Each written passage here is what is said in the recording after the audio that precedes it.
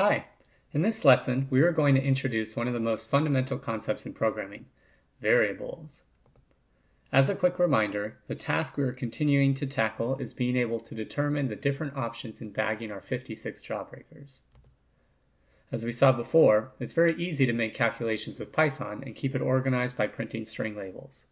One of the problems with this code here is that we don't necessarily know or remember what all these numbers mean, especially if we didn't have our string labels. Also, if we want to change any of the numbers, we'd have to do it in multiple places.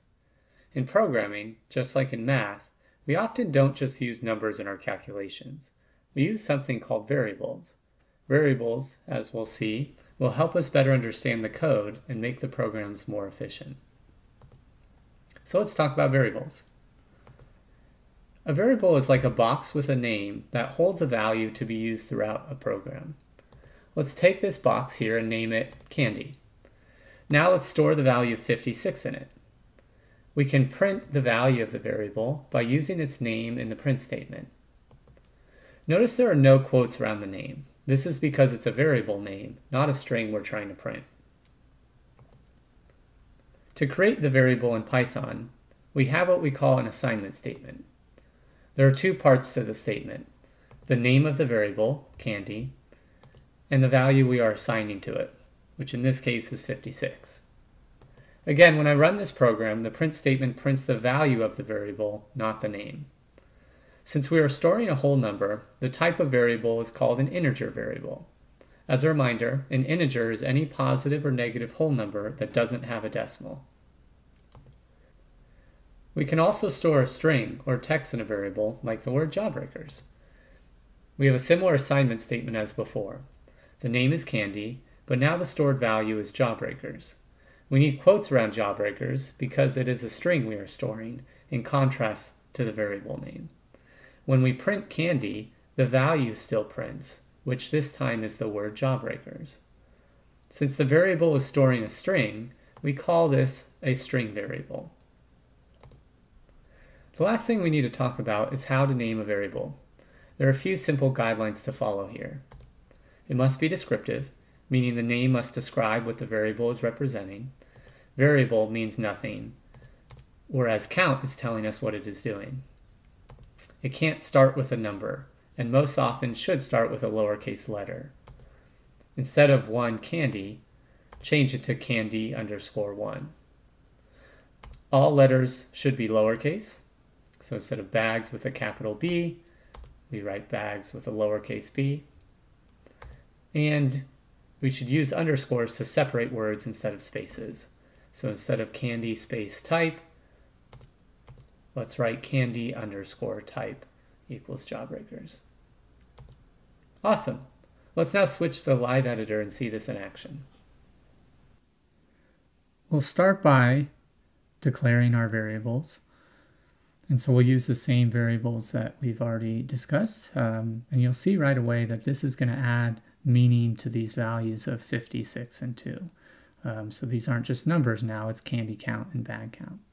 And then we'll write the same print statements that we did before as well. And instead of writing 2 and 56, we're going to write the variable names bag count and then candy count.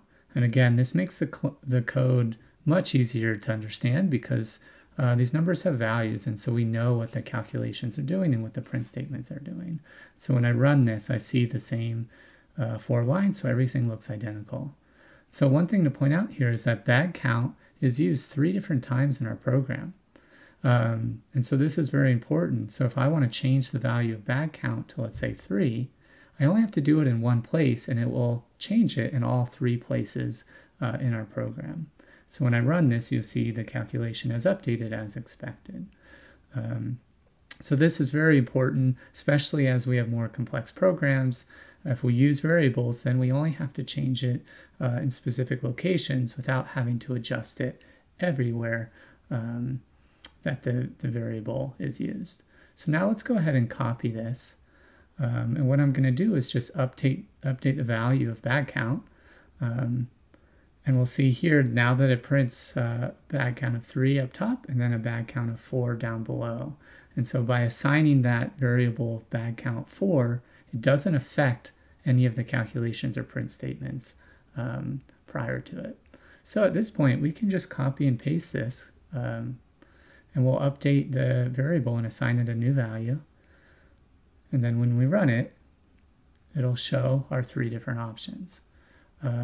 So prints, everything looks the same, but now our code is so much easier to read using the variables. And again, if I want to update the values, I only have to do it, in each space once, and then all the calculations and print statements update accordingly. Great. So let's do a quick summary here because this is very important. As we saw in our demo, there are a variety of benefits to using variables in our program. Here are a few that we discussed. It allows you to add context and meaning to numbers, so candy count means more than 56. We can reuse the variable in multiple locations, and if needing to change the value, you only need to do it once. And I can't understate how important this is as soon as we have complex programs, because that variable could be used 50 times, and you would never want to go through and change the value in each of those 50 locations. So by using the variable as the placeholder, we only need to change it once, and all the locations would update accordingly.